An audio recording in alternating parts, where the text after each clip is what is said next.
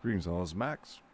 I'm just wondering if any Christians out there think it's odd that when somebody passes away in your family, my mother did about 2-3 years ago. She's a faithful member of the church for like 20, 30 years, something like that. Isn't it something that the pastor guy always wants a love offering of some sort to do a funeral? Oh, I don't know how much money my mother gave to the church or whether she gave anything at all, but really, should it matter?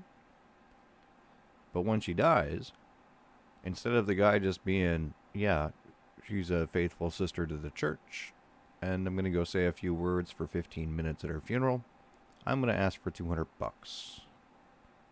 Because, love.